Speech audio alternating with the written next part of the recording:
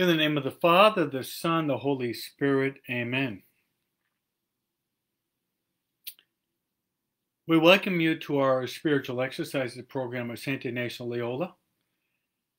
And as always, and especially today, let's start by inviting Mary, who is the Mother of God, the Mother of the Church, and our Mother, to be with us.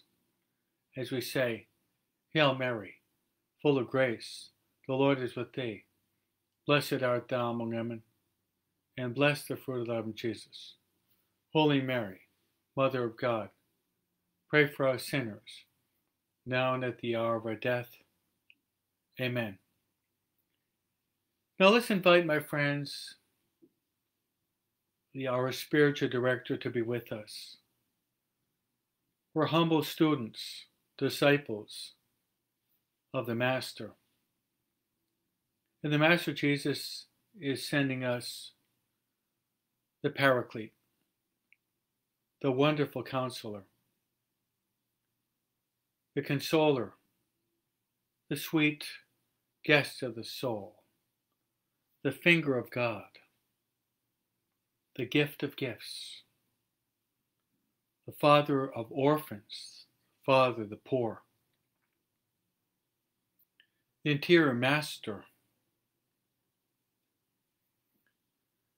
This is also the sanctifier.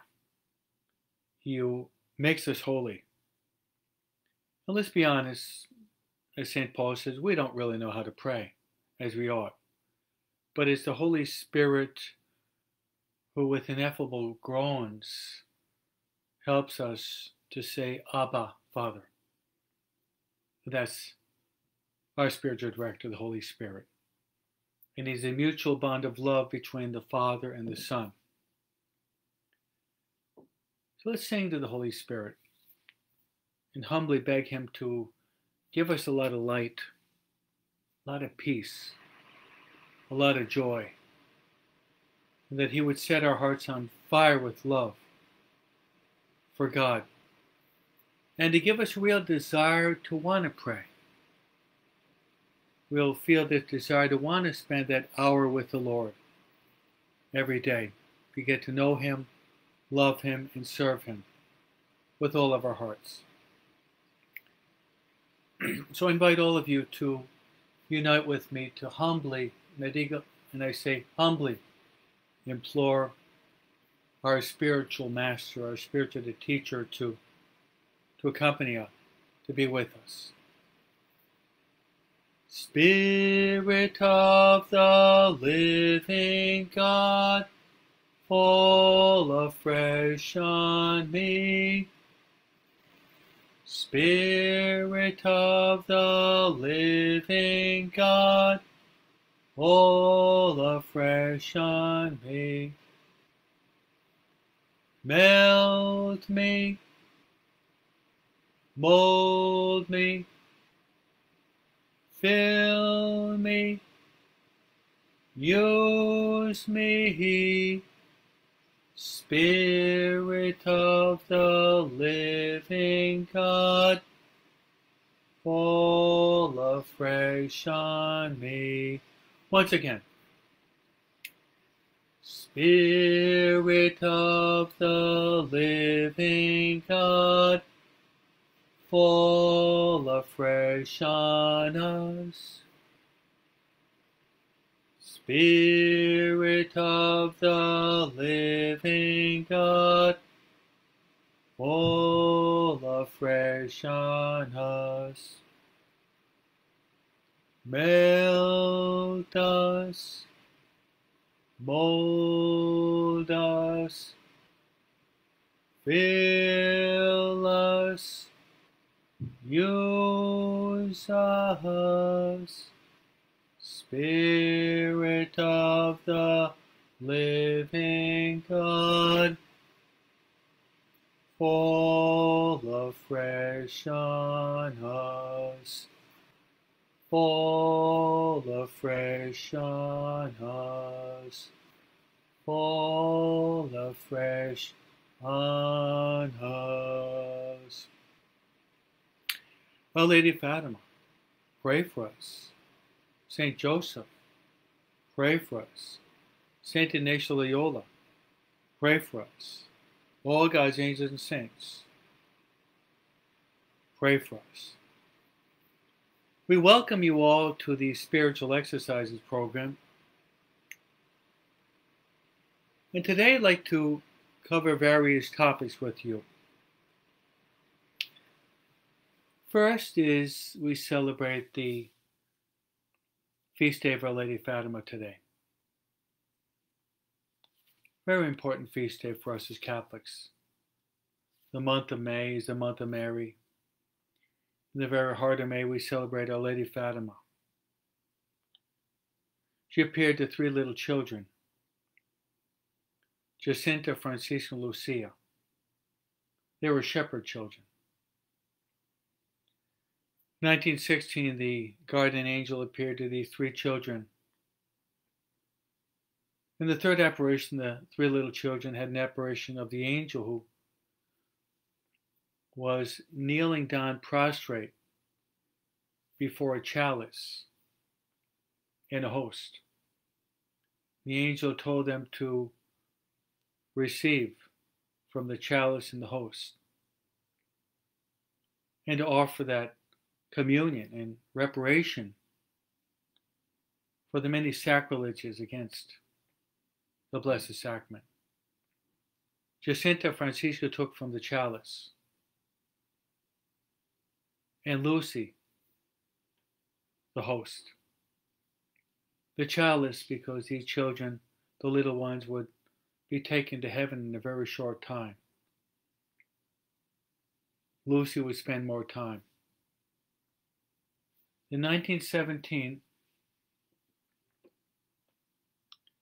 Our Lady appeared to these children, these shepherd children, these simple children that didn't know how to read and write. Jacinta and Francisca would never learn. Lucia would eventually go in the convent, and she would learn to read and write.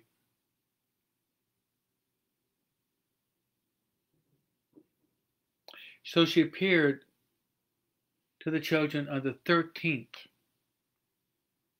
May 13th, all the way through October 13th.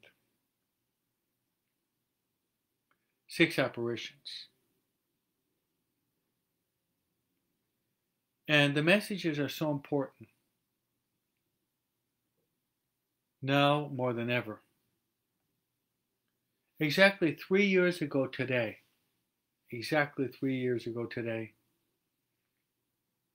Jacinta and Francisco were canonized. Means that they were proclaimed to be officially saints in heaven by Pope Francis, actually in Fatima, in Portugal, to the youngest saints in the Catholic Church. They can teach us a lot. As well as Lucy, she can teach us a lot. I'd like to highlight some of the essential messages, and then we'll go back to our conversation, the exercise. But you'll see the message I give today is very much in sync or in harmony with what we're meditating upon this week. What is the message of Fatima? First is Our Lady is going to appear and talk to the children, and talk not simply to the children, but to the church as well as the world at large. And the first thing Our Lady says is, try to stop sinning. Try to stop sinning. Because God is already too much offended. Over the past couple of weeks, we've been talking about God's mercy, but we're talking also about the reality of sin. 2 days ago, when we went through the 5 steps of making a good confession, The third step was to avoid the near occasion of sin. The second step was contrition. First was examination of conscience. And the exercises that we're doing are related to mercy, God's forgiveness. They're related also to Christ healing the wounded. And that wounded person is you and me. And it's related to our identifying ourselves with Zacchaeus. And today is going to be Bartimaeus, the blind beggar. So we have to step back and rewind the film of our life and see not only our sin, but what is the pattern of our sin? What has led us to sin?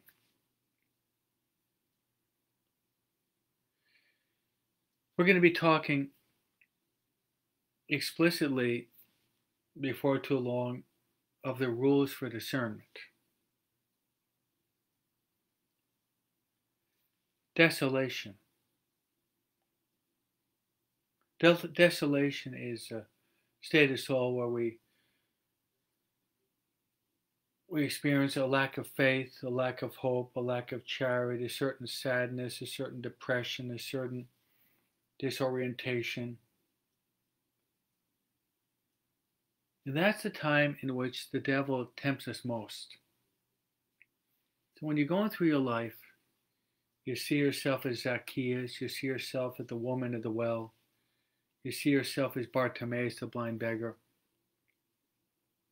Come to terms with the fact that probably you fell into sin, giving into your kryptonite, and was preceded by a state of desolation. Last week we meditated upon the capital sins. We're seeing the wolf and the lamb within us. And we're begging for a difficult grace, but a very necessary grace. And this grace of self-knowledge, really to get to know who we are. Self-knowledge is painful, but it's indispensable if we're going to overcome our major weaknesses. So Lady Fatima said, stop sinning so as not to offend God anymore. Every time you're tempted to sin and you say no, you're saying yes to the love of God, and you're consoling the heart of Jesus, you're consoling the heart of Mary. You're taking the crown of thorns off Jesus' head, you're taking the crown off the heart of Mary. Maybe see it that way. Maybe that can help you more. Because sin is not simply breaking a law, but sin is breaking the heart of God. Sin is hurting the one we love. Fulton Sheen.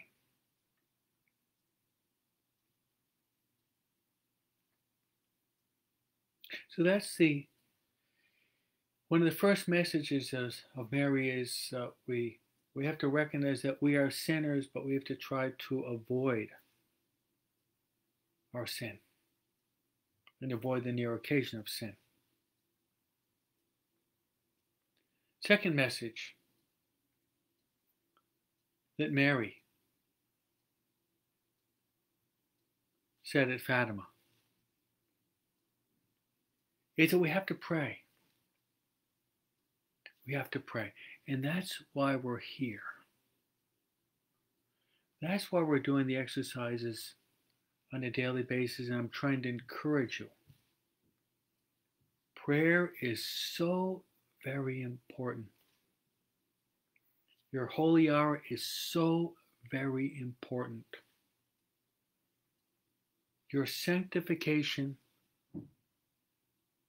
your conversion, your perseverance in grace depends upon prayer. And I really believe you people have been with me these past few weeks. God is calling you to a higher degree of holiness. He's calling you Like the children of Fatima, He's calling you to be special instruments to save many souls. I really believe that. God is calling you to be special instruments to save many souls. Pray. Over these past few weeks, we've talked a lot about prayer. I've given you the method, Lectio Divina. I give you some advice, some hints. I'm talking constantly, trying to coach you on, trying to encourage you to pray and to persevere. But I said this. One of the greatest graces I ever received in my life,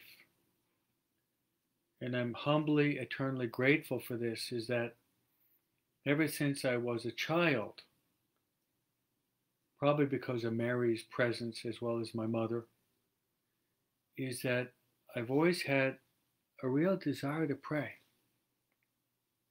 I've always liked to pray. Very rarely have I ever met anyone that told me I really like to pray. Now I can teach you how to pray. I can give you the tools. I can give you the method.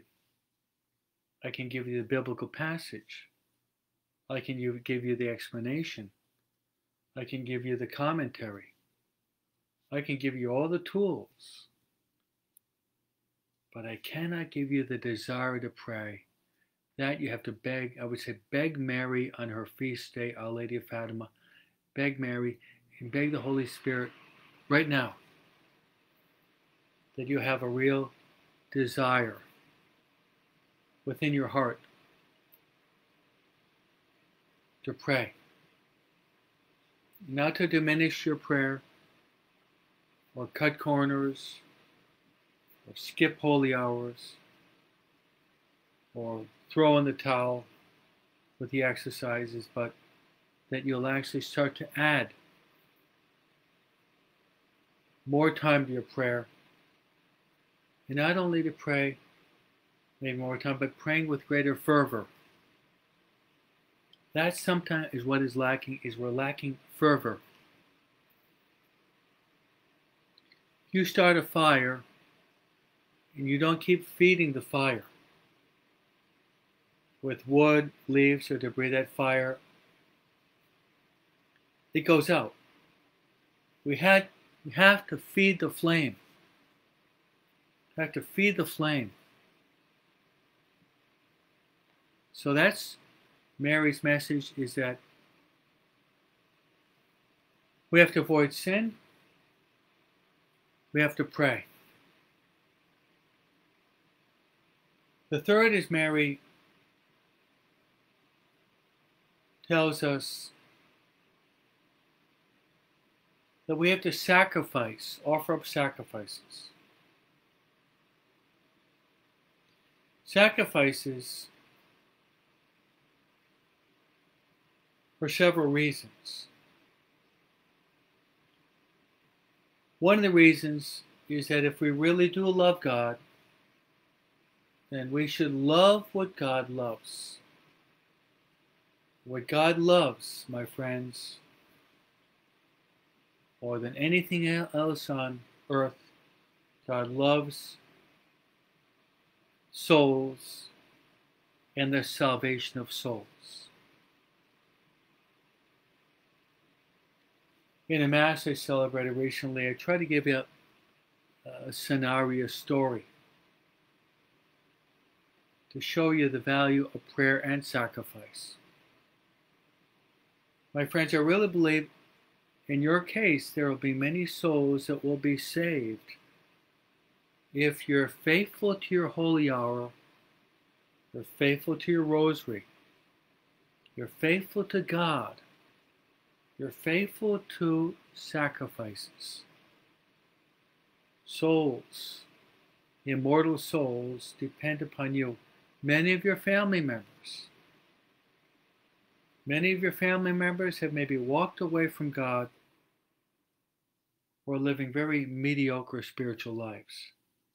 Who's going to set that flame? It's God, but God wants to use you. You're called to be the conduit. You're called to be the bridge. You're called to be the intermediary. See, here's a story that I've created related to Fatima that many souls will be saved if we offer to Jesus through the Immaculate Heart of Mary these generous sacrifices. Here's the scenario.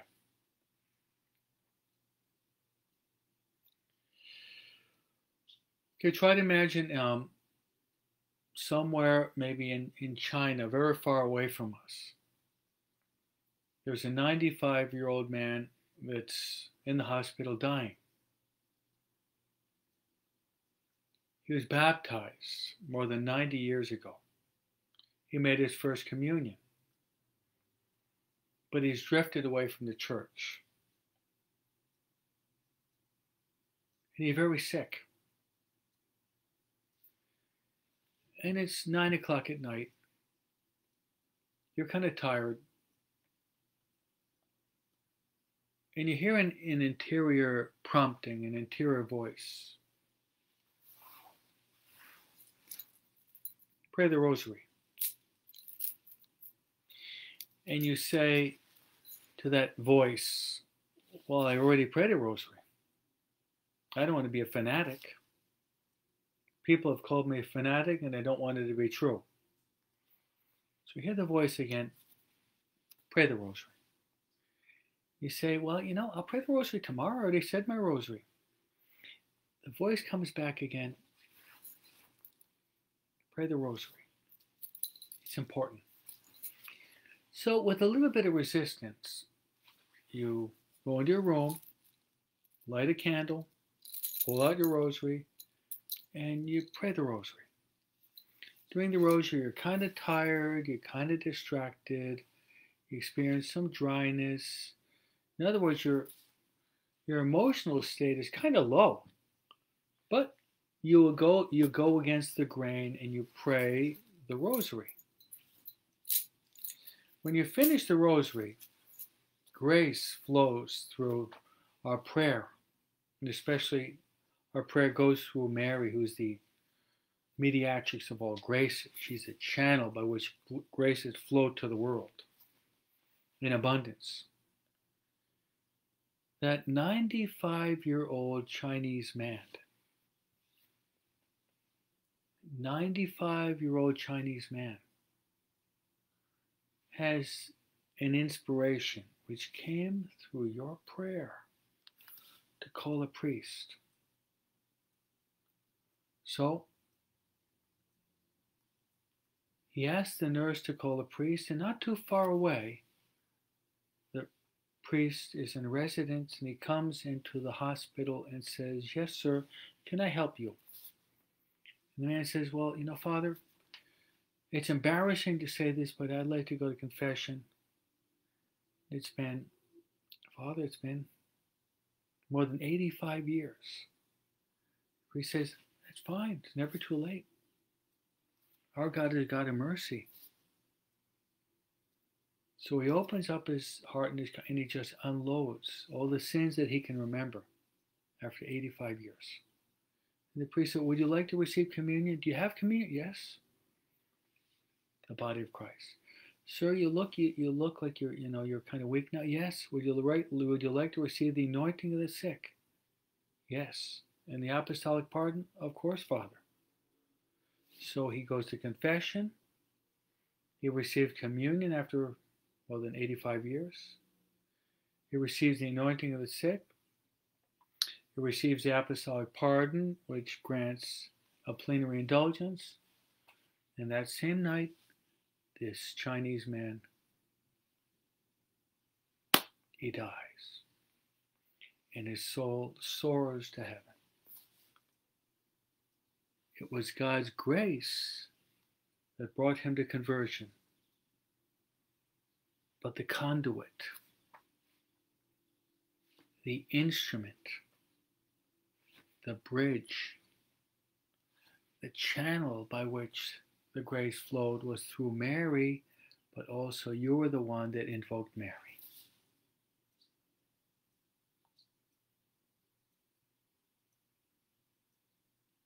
There we have one of the essential messages of Our Lady of Fatima, to pray and to offer sacrifices. And to offer these sacrifices in a special way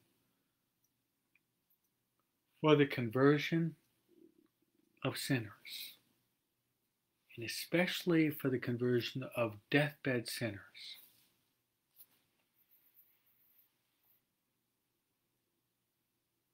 Those sacrifices are important.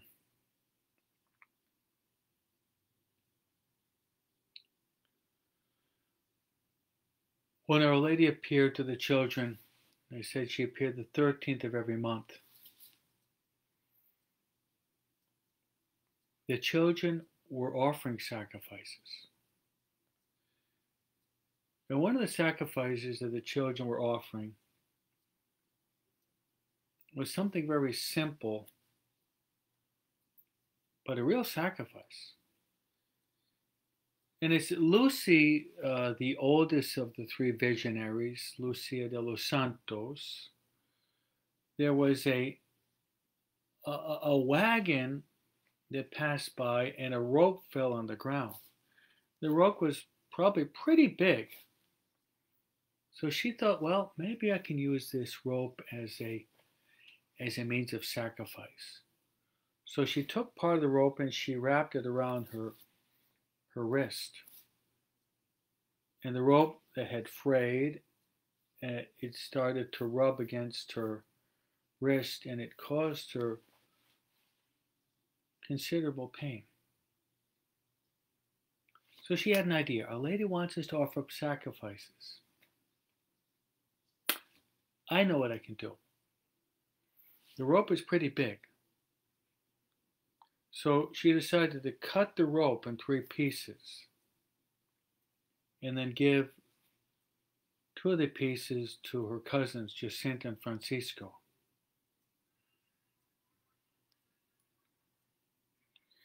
And then they decided that they would wrap the rope around their waists. So they'd be walking with the rope around their waist, and the rope would be digging into their little bodies and irritating their bodies and causing them considerable pain. So a lady, when she appeared in September, she said, God is very pleased with your sacrifices. Good work. God is very pleased with those sacrifices.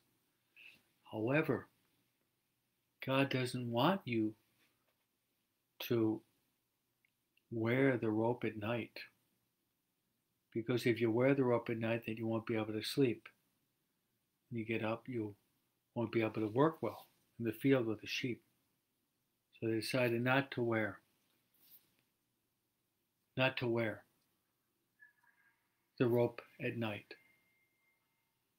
But you see how these little children, my friends, these little children, they were uneducated, they were shepherd children, they came from very humble families. They were capable of doing great acts of sacrifice because they loved Mary. Mary loved them. They loved the Blessed Mother so much. And they loved God. And they loved Mary, and they loved God, and they loved what Mary and God love most. What does Mary and God love most? The salvation of immortal souls.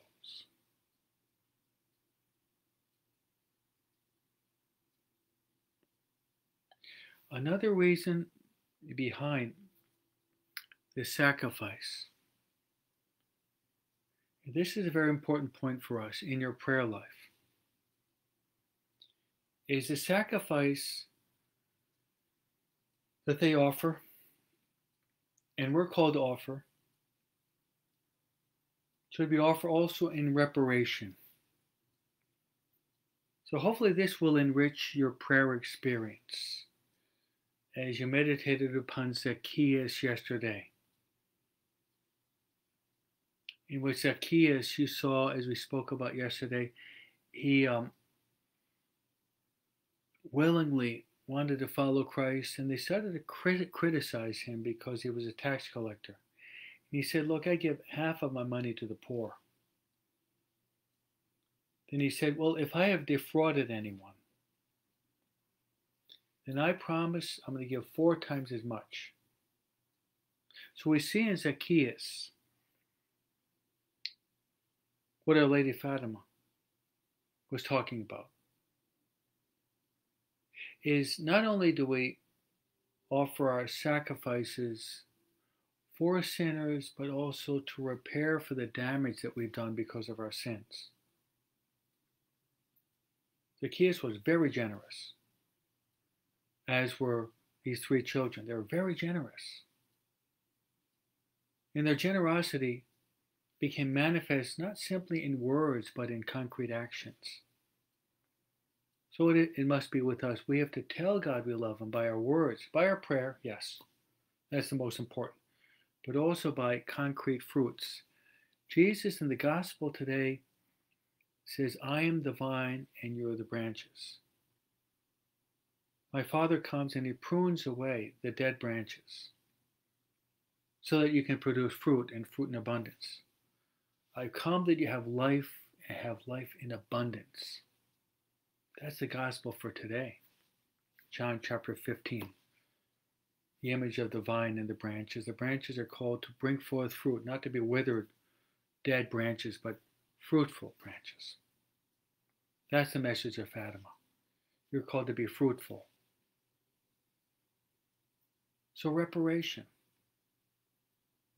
We have to repair for our sins. And when we talked about confession, we talked about the 5 steps. The last 5th is we're called to carry out the penance to repair for our sins.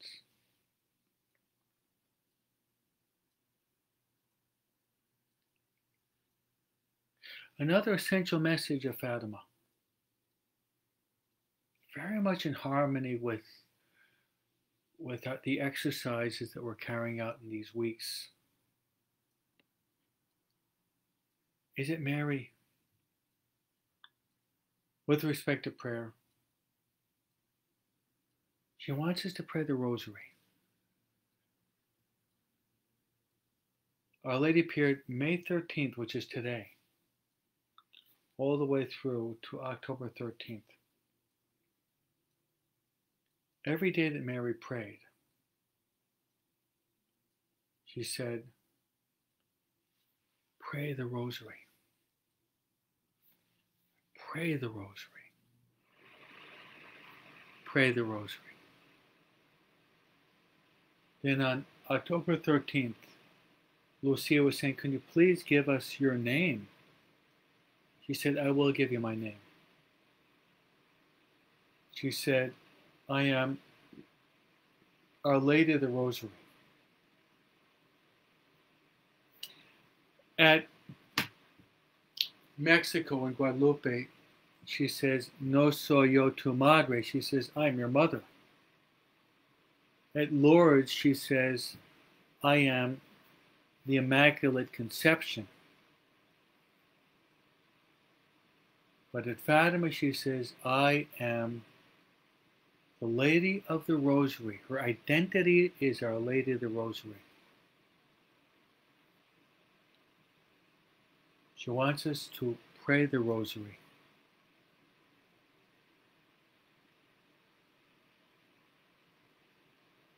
Message of Fatima is so important. Our Lady of the Rosary can save us from so many dangers. Listen to this Fatima story. It goes even beyond the children in 1917. In 1981,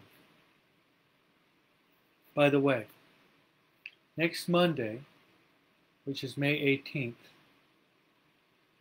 2020, we celebrate the 100th anniversary of the birthday of John Paul II.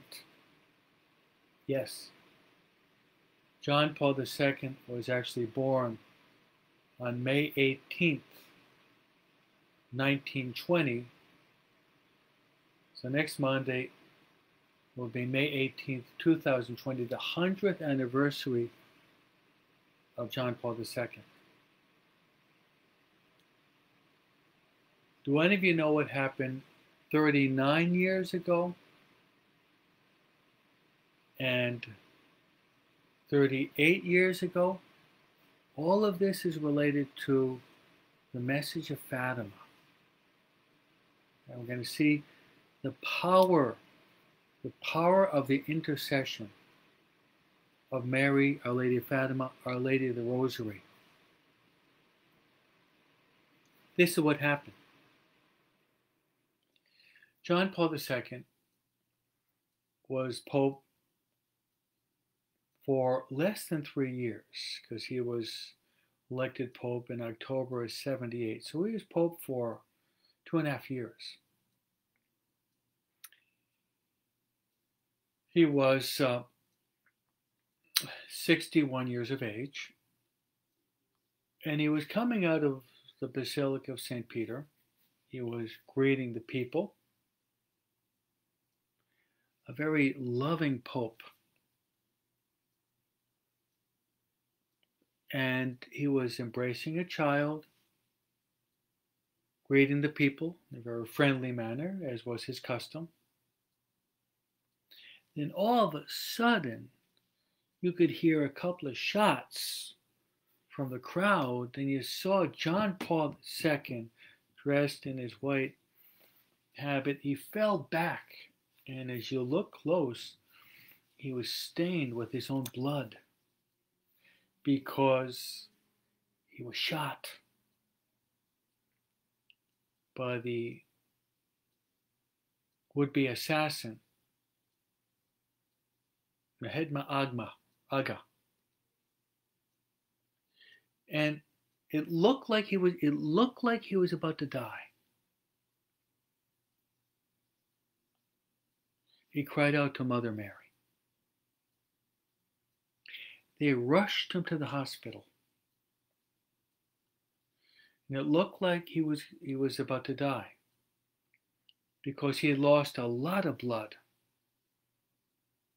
And the people were praying for him around the clock. The people were praying the rosary.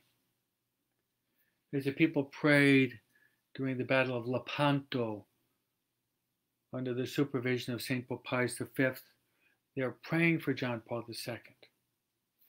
Looked like he was not going to make it.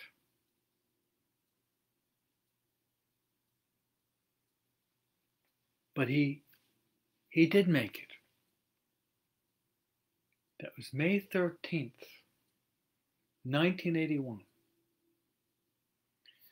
Christmas Eve that same year, he had already recovered enough to be able to travel. And what he did was he went to the prison where that man was. And they allowed him to go into the prison. And he bent over and he embraced this man who tried to kill him. And he forgave Mahatma Aga, who planned to kill John Paul II. Wow. So it was through Mary's prayers that he was saved, and through Mary's prayers that he was moved to manifest one of the most powerful, beautiful acts of mercy in the history of the church, the history of the world. And you can actually see this on YouTube.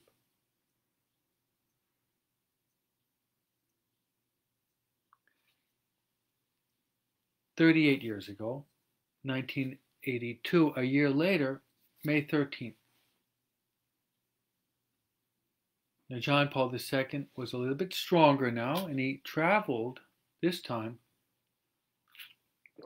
to Fatima. And he entered into the church in Fatima, where you can see the beautiful statue of Our Lady of Fatima. And he knelt down.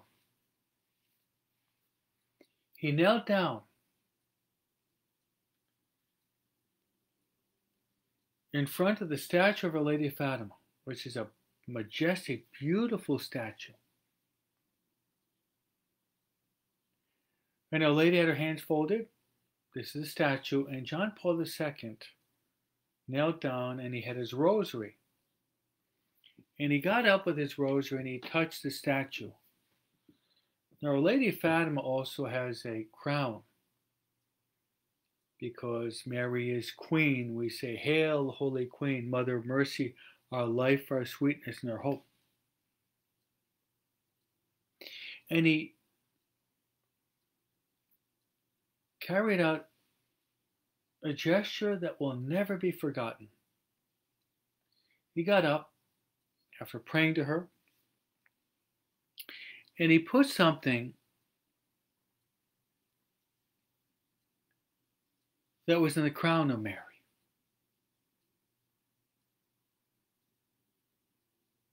And what was it? It was something about this size. Looked like a piece of metal. You know what it was?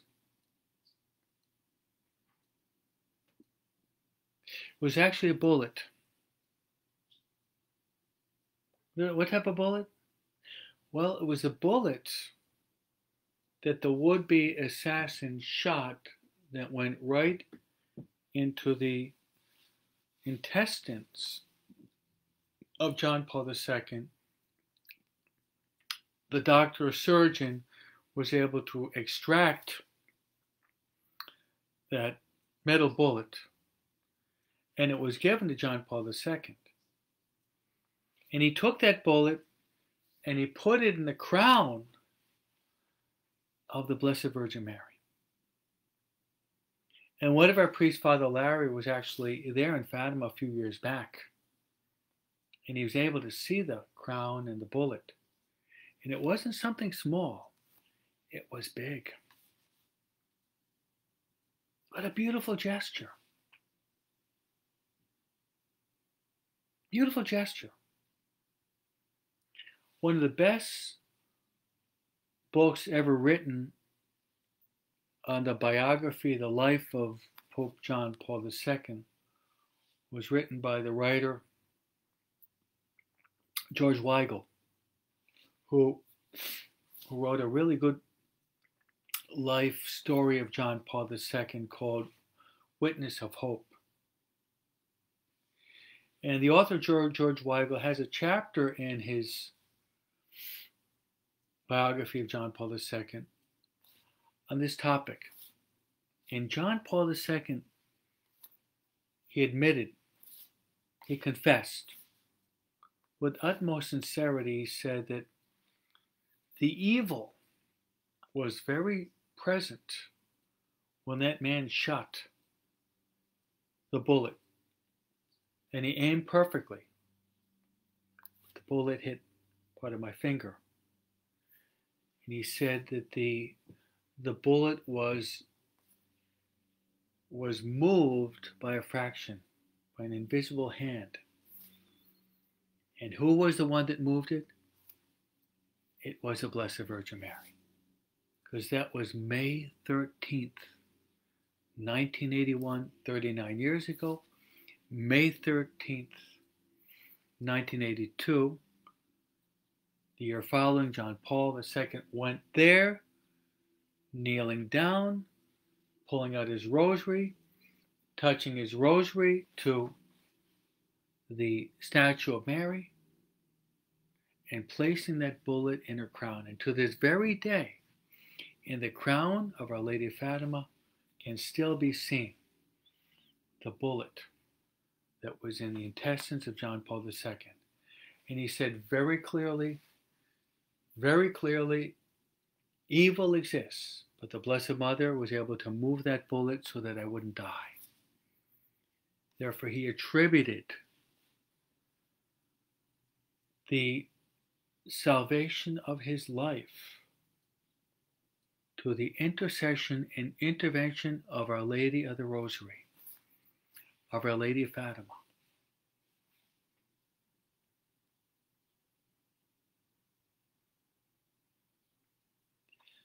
Friends, we are living in very difficult times.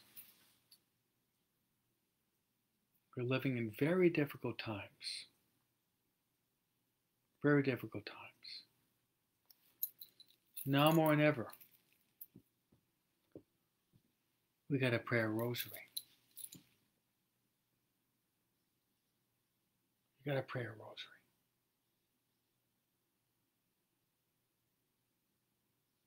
Because the family that prays together stays together. A world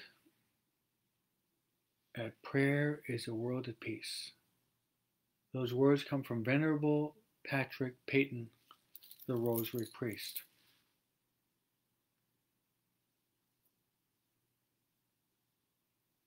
John Paul II, in the year 2002, beginning his 25th anniversary. So it's interesting. John Paul II was shot in 1981, already 2002. He's going to be Pope until 2005. The third longest pontificate in the history of the Church. John Paul II is going to write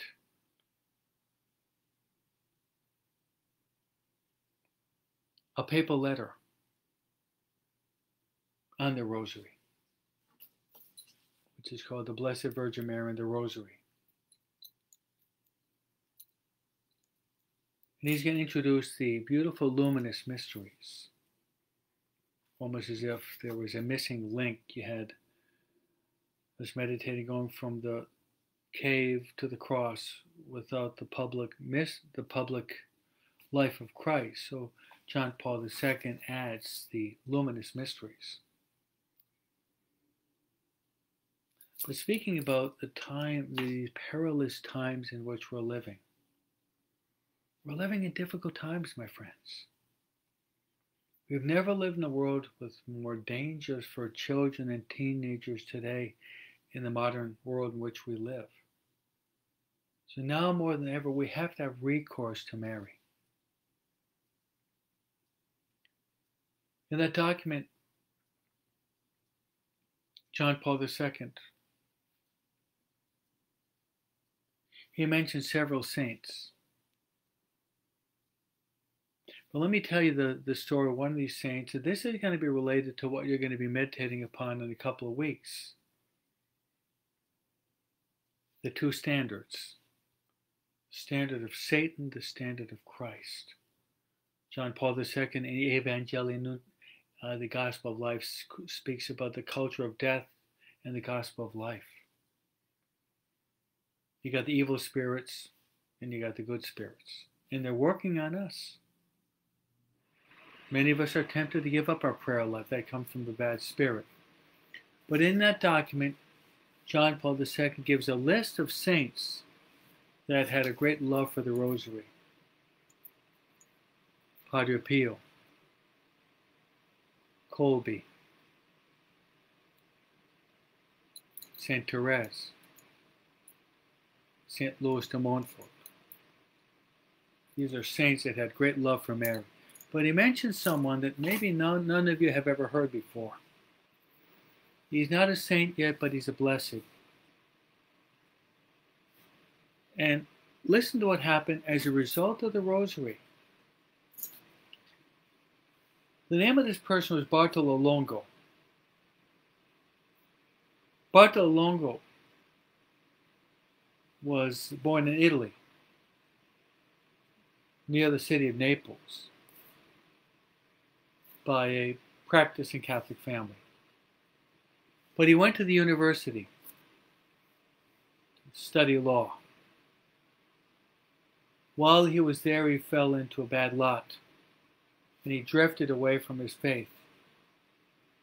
Basically, he abandoned his faith.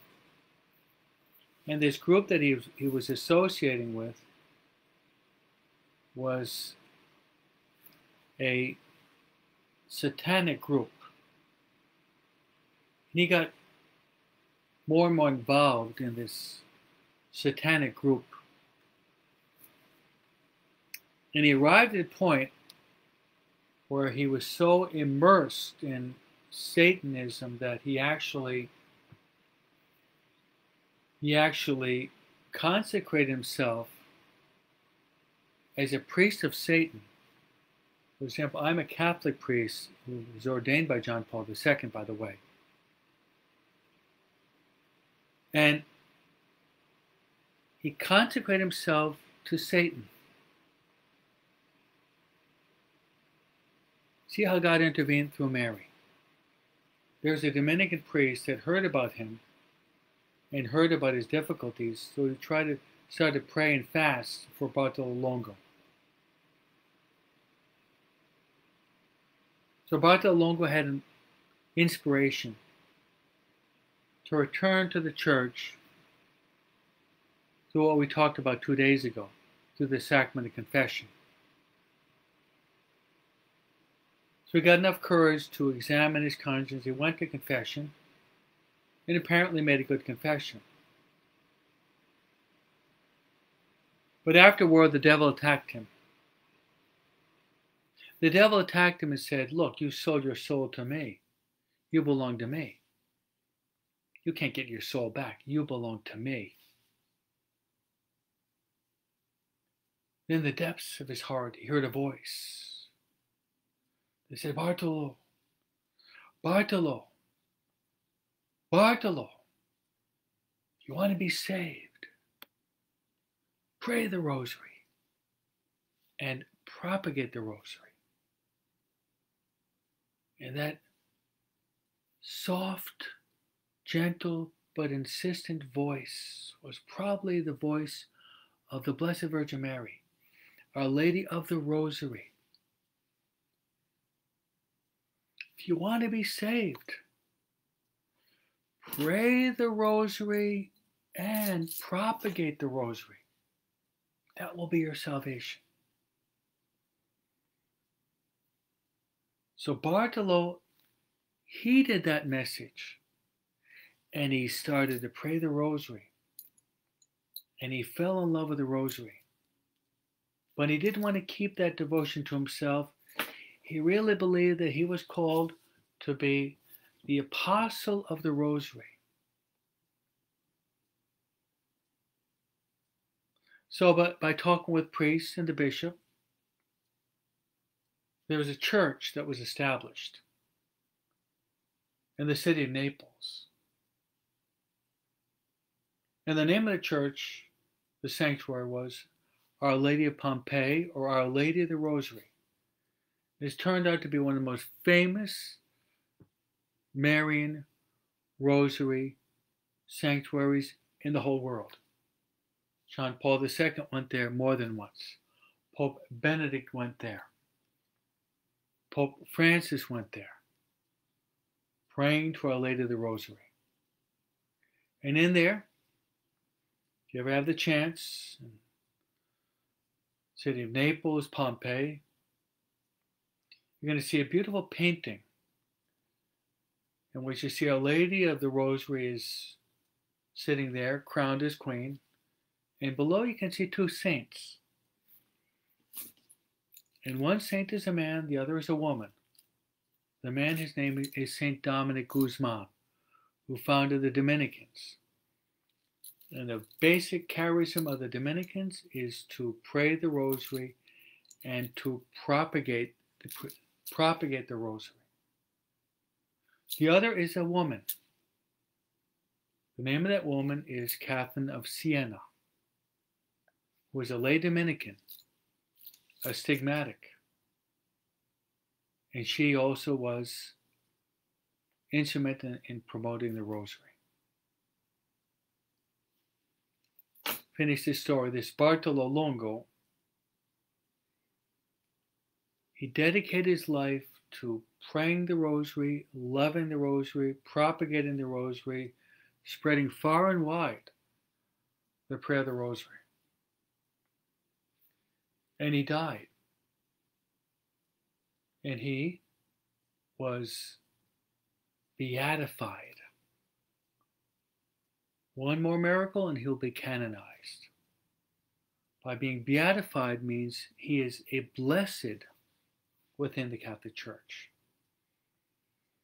So look at this. This man got involved in Satanism. He practiced Satanism.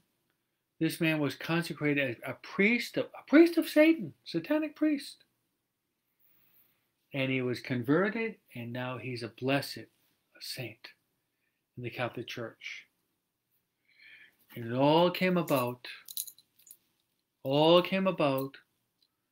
through the powerful intercession of the Blessed Virgin Mary.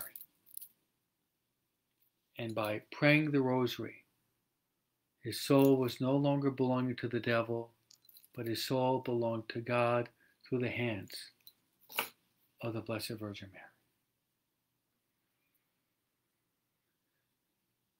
So, my friends,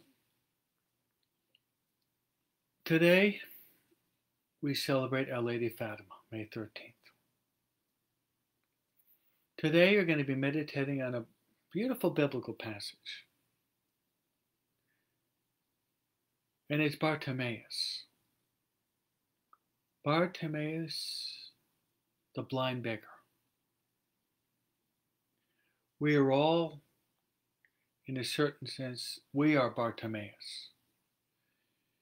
You have to become that Bartimaeus. You have to become like Jacinta, Francisco, and Lucia. You have to recognize that, we have to recognize, rather, that we're all blind. Sometimes we're blinded by our passions. Sometimes we're blinded by sensuality. Sometimes we're blinded by our own lustfulness. Sometimes we're blinded by our impatience. Sometimes we're blinded by our greed. Sometimes we're blinded by our anger. Sometimes we're blinded by our envy or jealousy.